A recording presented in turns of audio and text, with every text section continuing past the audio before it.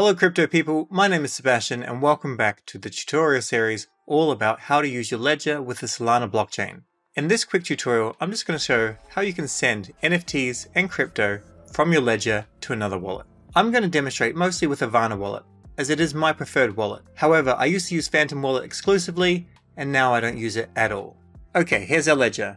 Connect your ledger to the computer, put in your PIN number. Just a reminder in case you haven't been watching my other videos, I'm going to be using a 4-digit easy PIN just because this is a tutorial. At the end of the tutorial series, this is going to have an 8-digit PIN number. It's going to be very different, and the seed phrase that I've shown, you're never going to see that again. Now we need to open the Solana app, and as we covered in the previous tutorial, blind sign is turned on. Now it says application is ready. Okay, so this is our hot wallet address. We've got a little bit of Solana, a little bit of USD coin, and in our NFTs, we have one DGN Trash Panda. If we go to our Phantom wallet, it's the same seed phrase, USD coin, Solana, and a DGN Trash Panda. So into our Avana wallet. Firstly, I'm going to send my NFT to the ledger. Go to the hamburger menu, select the ledger, ledger tutorial, copy the address. I also like to paste it in a sticky note and double check the first 4 and the last 4 characters. Make sure you never freehand type, as that's how many people have lost some of their crypto. If you make any mistakes and send it to a wrong address, then your crypto is gone. Back to the hamburger menu, select the other wallet, go to our NFTs, select the DGN Trash Panda, click on send, paste in the address, double check the first 4 and the last 4 characters, that's all good. Put in an optional message if you wish, hello from DGN Trash Pandas, and click send. So this is a normal transaction from a hot wallet to the ledger. Let's go have a look in our ledger. Click on the hamburger menu, select our tutorial ledger, here we can see it right here. Click on the panda, and now we can send it somewhere. I might, as an example, send it to my ledger account that I'm going to be using for NFTs. This is it here, wallet number 2, NFTs. I know the address is correct, so I'm going to copy it. Then I can go ahead and paste it, and I can go ahead and send it. I can also add it to my address book, like this, ledger NFTs, and save. And then I can just select it like that. If you want to double check the address, make sure it's copied over here, close out of it, go to the hamburger menu, find the address, here it is, Avana wallet 4, copy the address, go back to the hamburger menu, select your account, select your panda, send, recipient, double check it's all correct. It is. Put in a message if you like, and then before you hit send, make sure your ledger is unlocked. As you can see, we've got a screensaver, so we need to put in our PIN again. If you put in the wrong PIN, you've only got a couple of attempts left, and then it will reset itself. Okay, we're in. The Solana application is open, and now we can just click send. Now you can see on the ledger an unrecognized format. If we go to the right, all it has is a message hash. And this is why we have to have blind sign on. I can approve it or I can reject it. I'm going to go approve. And as you can see, success. If we click on this transaction link, we can see the transaction details in SolScan.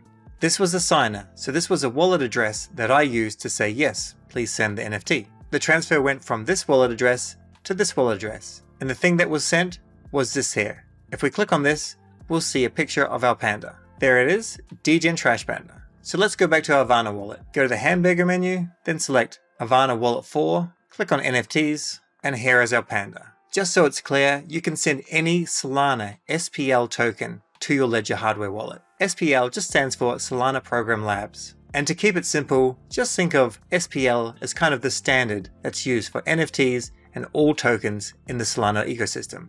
So your ledger can hold USDC, USDT, Solana, Radium, Ori token. It can clearly hold the DGN Trash Panda NFT, OK Bears, DGods, including of course your Degenerate Ape Academy NFTs. So let's go back to our Avana wallet and let's send a little bit of crypto. In this NFT wallet, I've got a very small amount of Solana. I know that Avana wallet 5 is also a Ledger wallet, and I can confirm this just by clicking on it, scrolling down and seeing that it says hardware wallet, Ledger. I can also change the name here as well.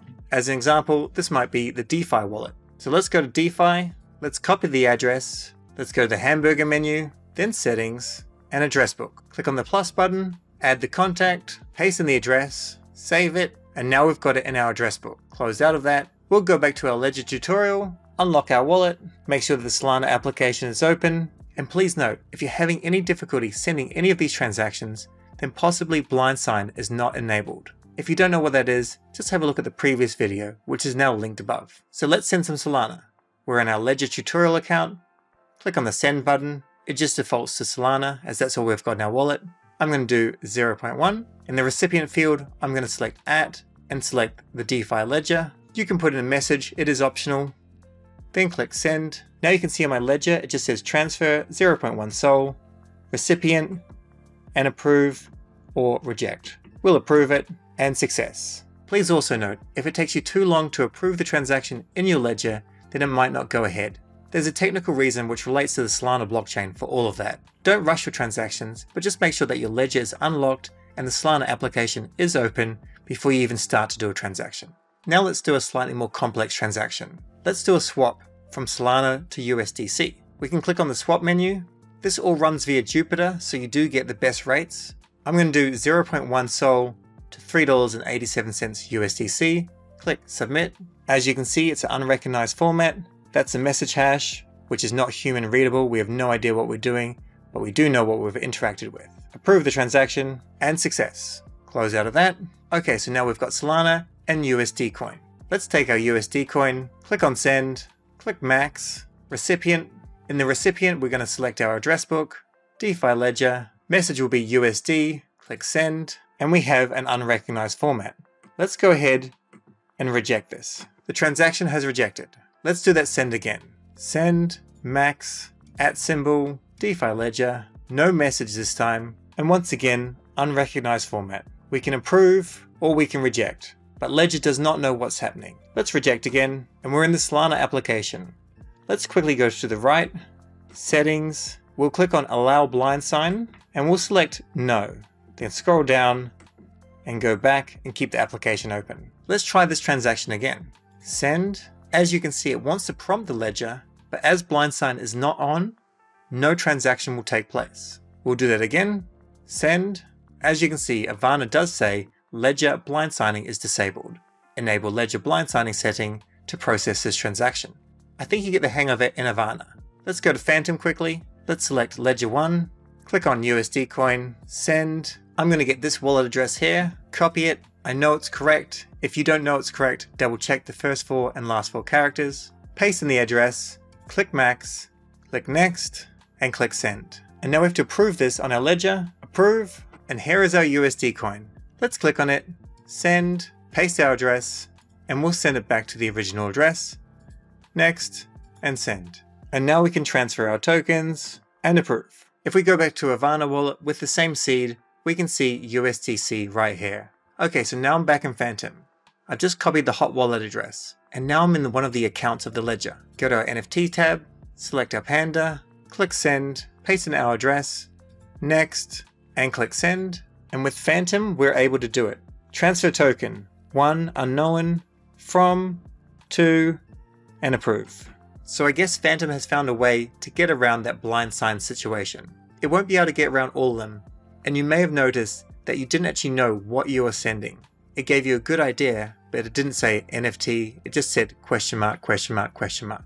Anyway, if that's a popular feature, I'm sure Avana will be able to add it as well. Well, there you have it. How to send tokens and NFTs from your ledger. I'm keeping everything simple during the series, but just so you know, anyone that has your public address can send you something. It doesn't matter if it's a ledger or an Avana hot wallet. If they have that public address, then someone can send something into that wallet. And it's also important to know the blockchain contains the NFTs and the tokens, not the ledger wallet. The ledger just allows access with your seed phrase to the blockchain. That's all for this tutorial. In the next tutorial, we'll go over a little bit of troubleshooting. Thanks for watching, and please remember to share this with your friends. We need a lot more people in Solana taking security seriously and using a ledger. Thanks again. Cheers.